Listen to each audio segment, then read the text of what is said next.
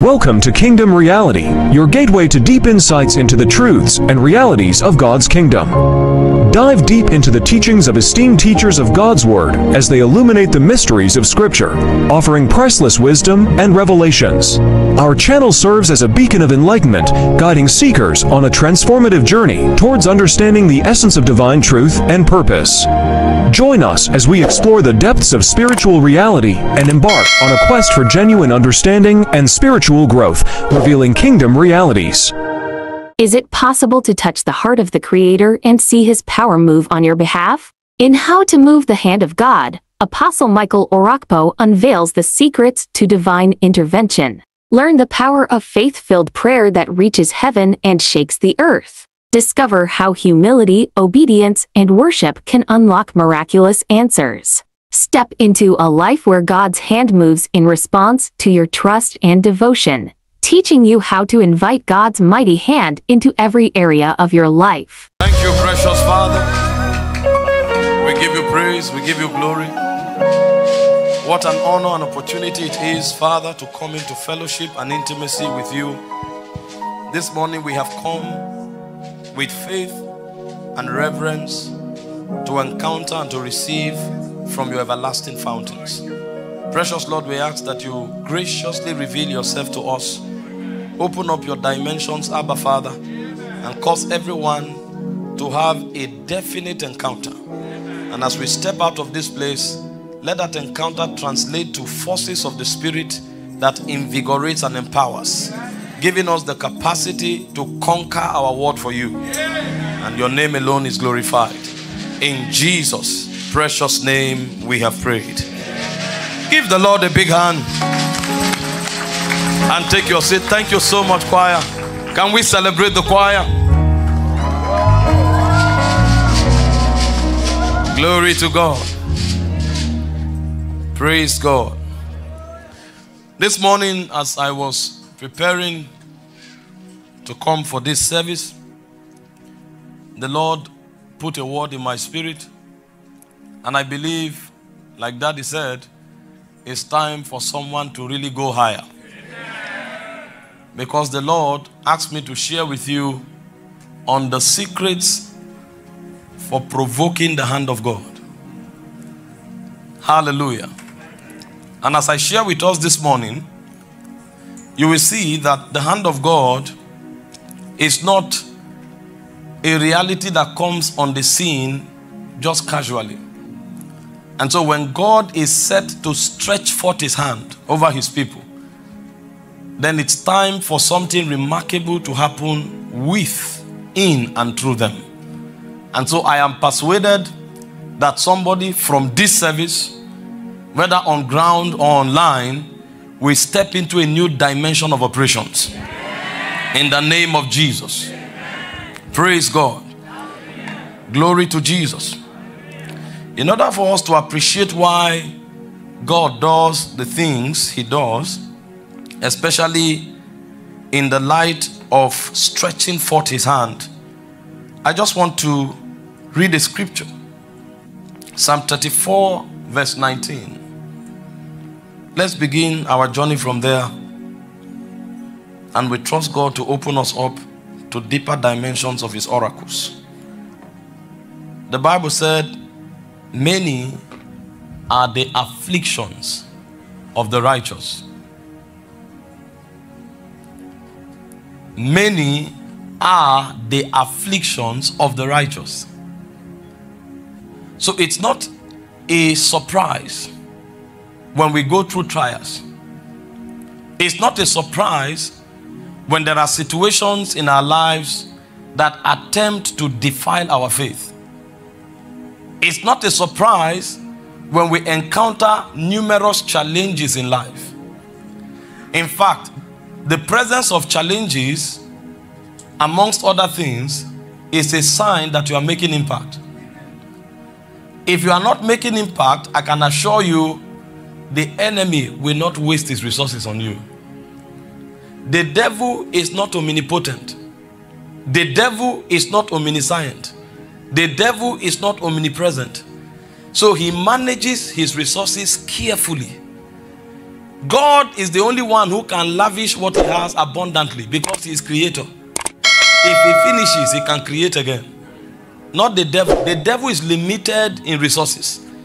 And so when you find the devil beginning to bombard somebody, know that they have seen something. This is why at the age of 8 days, all hell broke loose concerning the life of Jesus. Because they projected and saw that this is a king eternal. And so you wonder how consequential is the life of an 8-day-old boy. They've seen a great destiny. Imagine how far the devil was willing to go. Every child below the age of 2. We know this child is 8 days old, but let's create a buffer. We will stretch very wide to make sure he falls into the spectrum.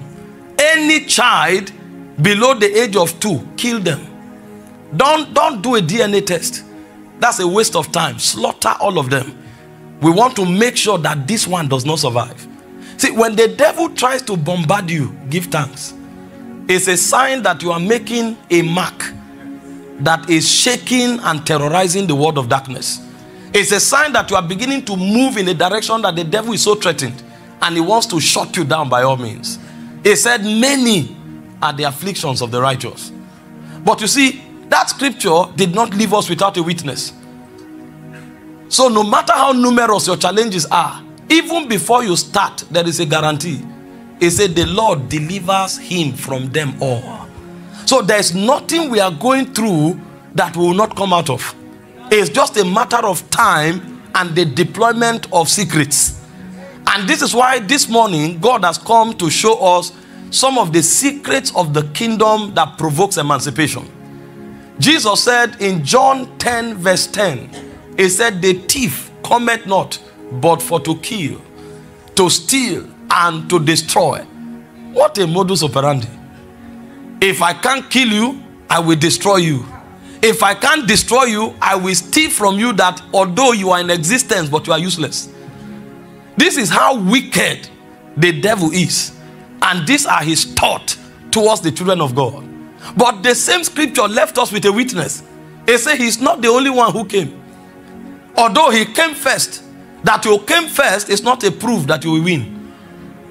It said, but I am come that you might have life and life to the full.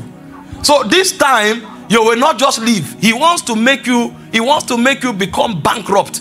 But I have come to usher you into the realm of abundance. You will have so much that you will lend to many nations and you will not borrow and you will not run out of supply.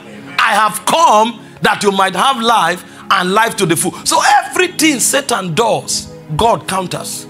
And when God counters, he doesn't counter in equal proportion. He goes far beyond everything the devil tried. This is why no matter what happens to you as a Christian, it is not over. The Bible said there is hope for a tree that is cut off. It said at the scent of water, it will not just be revived, it will produce much more than it ever did. Because interventions bring you into divine dimensions.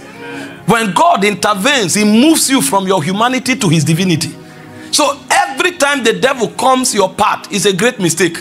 Because he's inviting you into a realm that you would never have attained with your own natural ability. But you see, accessing those dimensions is something that we must be meticulous about in studying and understanding.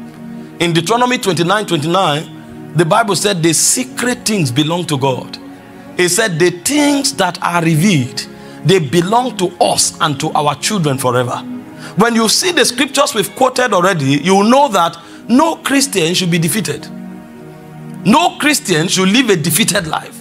In fact, the heritage of a believer is to move from glory to glory.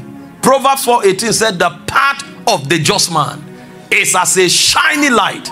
It shines brighter and brighter unto the perfect day. So a Christian cannot remain down. A Christian cannot remain defeated. It is your heritage to bounce back. He said, although a righteous man falls 7 times, he said 7 times he will rise again. And so it is not in our DNA to be defeated. But you see, for you to walk in the glorious liberty that you have in God, there are secrets you must access. That's why he said the secret things belongs to God. He said, but the things that are revealed, they belong to us and to our children forever. So the outcome of your life is at the mercy of your revelation. If you don't know what is available to you and for you, and if you don't know how to deploy it, you will become offended even at God, because you'll be wondering, the beautiful scriptures I read, are they just here to psych me up, or are these things real? The truth is that they are real, but there is a way to access divine things, and the Bible told us why. It said God commits his blessings to us in a mystery, and the reason he does that is to preserve it for us so that they are not compromised. So the reason God places your blessings in mysteries and secrets is so that the princes of this world can't understand it. This is why all things will work together for good for you, because when you are doing something and they try to preempt you, every step they take to stop you becomes a miscalculation. But you, who is the child of God, you must know how to access what God has made available. And this is not supposed to be a mystery for you. It said to them that are without is a mystery, but to you it is given to understand the secrets of the kingdom. Christians go through things, and sometimes it appears as though what the Bible says concerning them is not true, because they've not deployed themselves to learning the ways of the Spirit. In 2 Peter chapter 1 verse 3, the Bible said, according as his divine power, he has given unto you all things that pertains to life and godliness. So he has given you everything you need for life and godliness. And it's not according to your power, it's according to his ability. He has given you all things that pertains to life and godliness. He said, but that thing is true. Accessing it is through the knowledge of him that called you to glory and to virtue. This morning, the Lord has placed in my heart to show you how to move the hand of God, because we need it. And I tell you why the hand of God is important. Aside the fact that there are many things the devil has put in place to destroy you, which of course will become the platform for your manifestation. Because what we call testimonies are actually hurdles that we cross. If there are no challenges, there will be no testimonies. So every setup of the devil is actually our platform for manifestation. You know, I tell most Christians that I come across that our platforms are not pulpits. Our platforms are the challenges we encounter and overcome by demonstrating the excellency of God's power. That's where you shine. You shine in darkness. It said the light shineth in the darkness. The darkness. So you shouldn't be afraid of challenges. Whatever the devil throws at you, you will always overcome. And it will become another advantage, a beaming light out of your spirit. But there are things you must know. There are dimensions you must handle. And there are many things God has put in place for our advantage. And I said the hand of God is very important. Not just because of what Satan is doing that you will win, but because it is the zenith of the manifestation of God's power in the life of a man. See, there are many things God has put in place for your victory. Your faith is one of it. Do you know that the faith you have is not yours? It's the faith of Jesus that was credited to your spirit.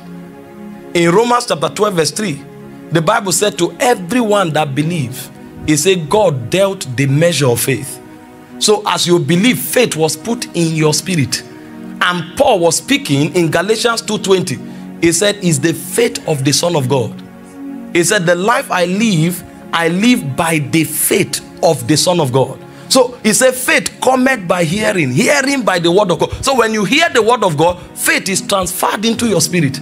So the faith you use for a victorious life was put in you. So what you need now, like Jesus was teaching, is not faith, it's understanding. That's why I say, even if your faith is as small as a mustard seed, you can speak to a mountain to be removed. Every one of us seated here, you have enough faith to overcome the world. Because you are born of God, the faith of God has been put in your spirit. The faith you have now is the faith of the Son of God. And it doesn't stop there. The righteousness you have now is the righteousness of God. The Bible said in 2 Corinthians 5:21, he made him that was without sin to become sin, that you and I might become the righteousness of God in Christ Jesus. In Romans 5:17, the Bible said that God gave us abundant grace and the gift of righteousness. So he put righteousness in your spirit. The reason you are able to live right is because the nature of righteousness has been put in you. If that nature was not there, you would have struggled all your life. And this is why you shouldn't live wrong, because you are now righteous. I'm talking to you because I'm a man. The nature of a man is in me, so it gives me the capacity to speak. If I'm not speaking, it means I'm sick. So when you find a believer who lives under the yoke of sin, that is a sick believer. Because if he's truly righteous, he has the nature of God to live above sin. Glory to God. But the point I'm making is that even the righteousness you have was given to you. And that righteousness, the Bible said, it makes you to reign in life. So you don't just reign over sin. You reign everywhere you find yourself. Because righteousness is a power. A power that brings you into accuracy and precision as far as life is concerned. It's an ability of the spirit. The reason some of you want to get into business, you say something told you not to, and that business crashed. That something is the force of righteousness working in you. That business is bound to fail. And because there is a spirit of righteousness in you that occasions precision, you couldn't go into that error. That's what drew you back. And because you have that advantage, where people fail, you don't fail.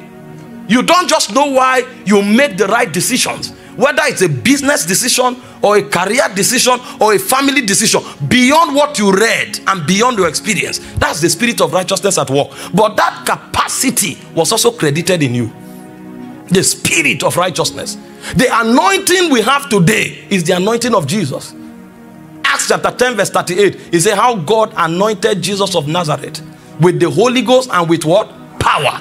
Acts chapter 1 verse 8, it says you and I will be anointed with what? With the Holy Ghost and with power. So the same anointing that was on Jesus is the anointing that was put on you. The life you have today is not yours. It's the life of Jesus. The Bible said, John 3:16, for God so loved the world that he gave his only begotten son, that whosoever believeth in him should not perish but have eternal life. And you say, where did the life come from? 1 John 5:11 to 13, it said this is the record. He said God has given us eternal life, and he said that life is in his son. He said whoever has the son has life. He said these things have I written unto you that believe on the name of the Son of God, that you may know that you have eternal life. So even the life you have is the life of the Son of God. This is why anything that could not defeat Jesus can't defeat you. If you know that life comes to work, because these things function by consciousness and revelation. I know that the life that Christ had that made him overcome the grave, it's already on my inside. So as for people like us, we know that nothing can destroy us. You know, people look at you and they are telling you, it's well, the things happening now, people are just dying, people are failing. Not me. I operate by a different system. Because when we speak about life, it's not just what puts oxygen on your nostrils. When we speak about life, we are talking about a dimension that exists in God that makes everything that flows from God to find expression. So because that has connected to me, I am connected to the divine class. And so things can happen to men, not me. That's why Paul calls us new creation. Because it would have been difficult to truly describe who we are. Because we look like men, but we are not men. I'm telling you, when they see us, they think because we have two eyes, one nose, two ears, we are all the same. We are not the same. We are not the same. They have life in their blood, they have life in their soul, but they don't have life in their spirit. Because every man, like I told them yesterday, has three orders of life. There is the life of the blood. Leviticus 17:11 is called bios.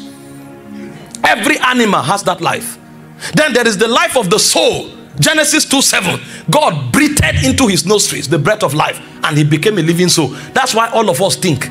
All of us can do physics. All of us can do chemistry. All of us can do sociology. Without Jesus, is the life of the soul. But there is a realm that you can't enter until you have Zoe. Because there's a difference between bios, soke, and Zoe. What we have is Zoe. We don't just have bios. So we go to the market with men. We go to the university with men. We do business with men. But when the principles of economics fail, you step back. I have another order of life. When the business fails, you have done everything you know to do, then you step back. This time it's no longer time to apply the principles of economics. It's time to apply the principles of heaven, because you need to superimpose the divine side into the human side. That's when you start speaking the language that even your mind can't understand. Paul said, when I speak in an unknown tongue, he said, my spirit prayed, but my understanding is unfruitful. That means there are activities that I can engage in that my mind can't participate in. Only my spirit can go there. So when you step into your closet, kakita rakatoa ziza vira karo stefera paragadida sadak pantakiro shatadali stavira arka paroatate entosi. See, you move. When you catch something, you now bring it into your soul, and then you prophesy it. That's where your mind will now participate. Oh, see, there are many activities we do that our soul can't participate in. Elizabeth said, my soul doth magnify the Lord, because my spirit hath rejoiced in the God of my salvation. That means my spirit did something long ago. My soul has now been brought into participation. The business was failing. Nothing in my soul could solve it. I entered my spirit. I downloaded something from the God realm and brought it into my soul and solved the problem. Advantages that we have: the anointing, righteousness, faith. Several advantages. Even the name of Jesus is an edge. The Bible said the name of the Lord is a strong tower. It said the righteous runneth into it, they are saved. And Jesus said, go out in my name, cast out devils. He has given us a weapon. He said, when you step out, if men are fighting you, that's not the issue. He said, even spirits will come. He said, but even when spirits come, don't be intimidated. He said, in my name, cast out devils. So there's nothing that can stop you. All of these are advantages, but there is something called the hand of God. I'm trying to tell you why many are the afflictions of the righteous, but the Lord delivers them from them all. If you connect to the frequency of eternal life, you will dominate your world. If you connect to the frequency of righteousness, you will dominate your world. If you take the name of Jesus in faith, you will dominate your world. If you use the weapon of faith, it's above all, taking the shield of faith, you will dominate your world. So we have too much in our quiver. But tonight, I'm not talking about righteousness. I'm not talking about the name of God. I'm not talking about eternal life. I want to talk to you about the hand of God. What is the hand of God? The hand of God is the sovereign authority of God. It is beyond the realm of the believer's authority.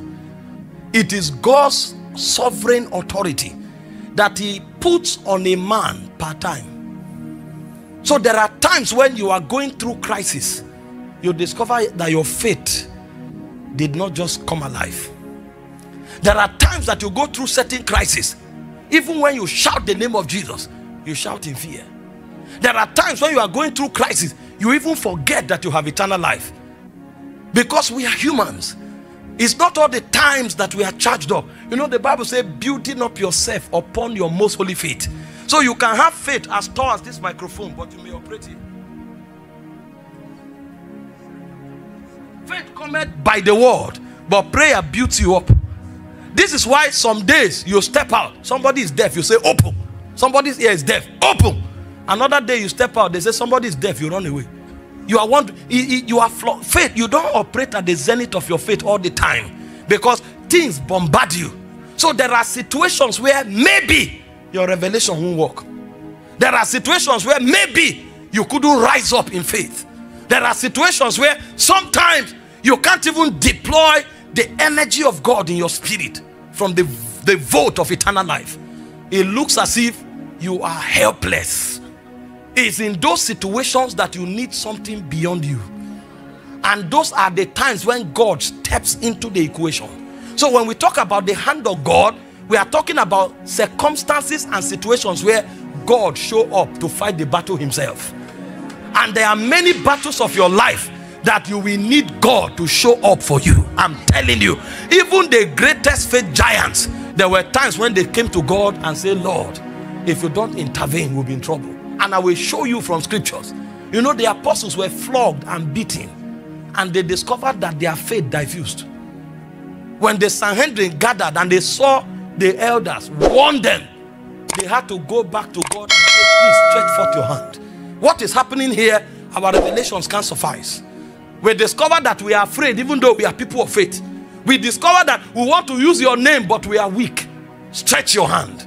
So there are situations of your life where God needs to step in. The gang up may be so much that you can't rise up in faith. That's what we call the hand of God. And every time the hand of God shows up, he does valiantly. And I tell you, there are many levels in your rising that God needs to show up for you to rise. Because like David said, you will see that many are they that rise up against you for no just cause. In that situation, the only thing you can say is, thou, O Lord, you are a shield for me, my glory, the lifter up of my head. I'm telling you, everybody you see making impact on earth, there are gaps that they can't explain. Only God came to fill it up. And if you will succeed consciously and deliberately, you must know what to do to provoke the appearing of God. This is what makes certain men succeed in every season.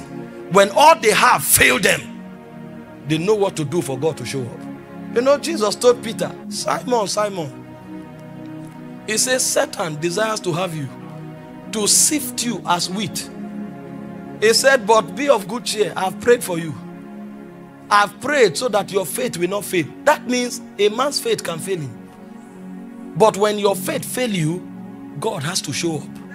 He said, I have prayed for you. I came into the equation.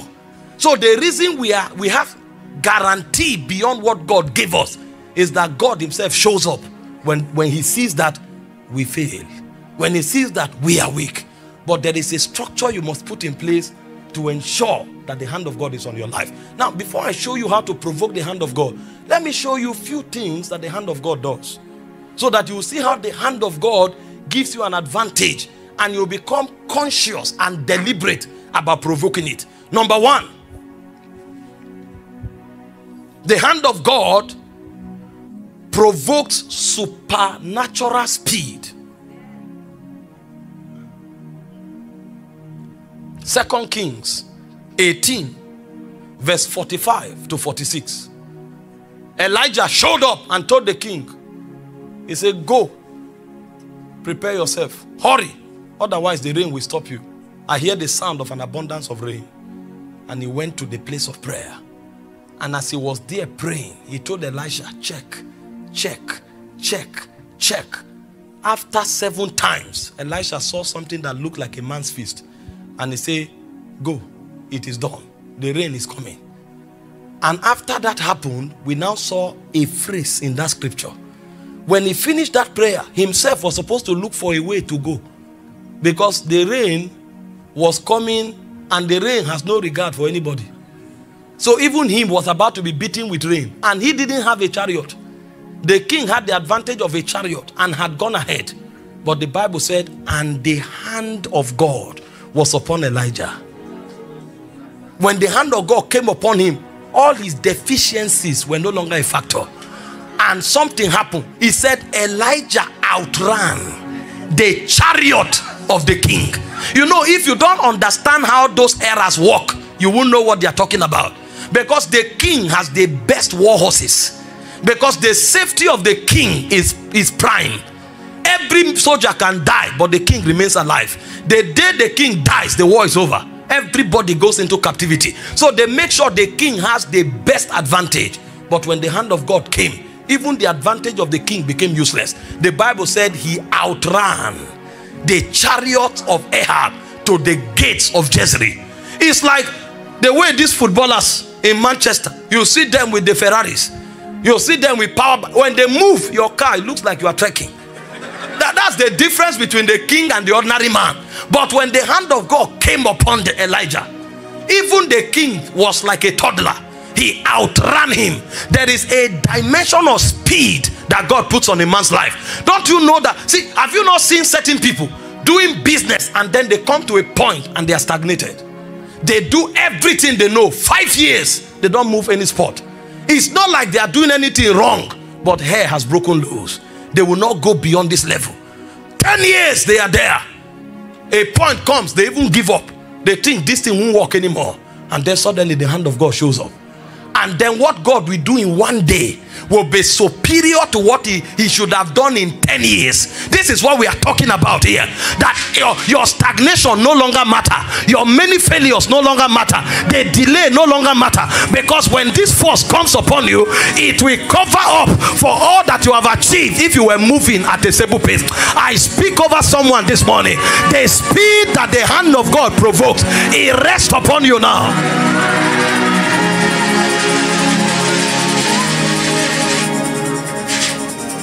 Listen, there are systems in this kingdom. I know your friends got married 6 years ago. I know they have 2 children now. It doesn't mean your life is a failure. It doesn't mean your story has ended. I know you left the university with your colleagues. They've built their houses. They have investments in different nations. It doesn't mean you have failed.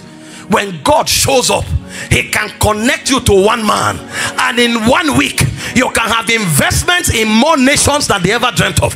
You can buy 10 houses while somebody else used 7 years to build 2. You can buy 10 in 1 day. You can get married and in 1 year you have triplets. Let me tell you something. There is a system of restoration in this kingdom, and nothing provokes it more than the hand of God. When he comes, he makes your delay looks like a strategy. When he comes, he makes your delay looks like a structure that he put in place to preserve you. I prophesy over someone, as you walk out of this service, the hand of God will come upon you. See, there's an intelligence in this kingdom. The Bible said if the princes of this world had known, they would not have crucified the Lord of glory. See, there are things some of us prayed for, and the devil fought us from having it, and it looked like God kept quiet. We exercised faith. We called the name of Jesus, and God kept quiet. You know why? It's not because the devil was powerful. If God gave us those things when we prayed for, we wouldn't have had enough wisdom to manage it. So the devil thought he was winning and held us there for 5 years. After 5 years, when we built wisdom, God showed up. And when God moved us, he moved us 20 years ahead of our generation. And people look at you. Those who thought they were ahead of you, they now discover you are far ahead of them. And then you are wondering what happened. The devil will be shocked, because what he called a delay, God turned it to a strategy. It's a technology in the spirit. The hand of God came upon Elijah. He outran the chariots of Ahab unto Jezreel. It's a system. The laws of nature bend. This guy is not supposed to move this fast. The sovereign one has come. He lives above the realm. You must know how to provoke it. A lot in your life depend on it. I'm telling you. See, there are many battles you are not aware of. The ones you are binding are the ones you know. The Bible says 1,000 shall fall by your side. It says 10,000 by your right hand. They shall not come near you. That means there are 11,000 enemies that you don't know. You are fighting 2 challenges. You say, if you know the real battle, you will know what is for you is greater than what is against you. 11,000 was not permitted to come close to you. The hand of God. Number 2, the hand of God is a system that works wonders. When the hand of God is on the scene, wonders become natural. Acts 4:29-30. When they prayed and the hand of God came upon them, the Bible said, and with great power, God gave witness to the apostles of the resurrection of Jesus. And he said, great grace was upon them. And you go further, I say, and many wonders were done by the apostles. Acts 5 from verse 12. So great grace came upon them, and many wonders were done. See, God does not just give you speed for you to recover. Now that you have recovered, that becomes your natural state. And people are looking at you. What kind of capacity is this? This is not normal. They go and check your CV. What is happening with you is beyond CV. Now, supernatural has been superimposed into the natural. They see you, they say, come on, man. You are operating like you are a world consultant. People who have experience of 40 years.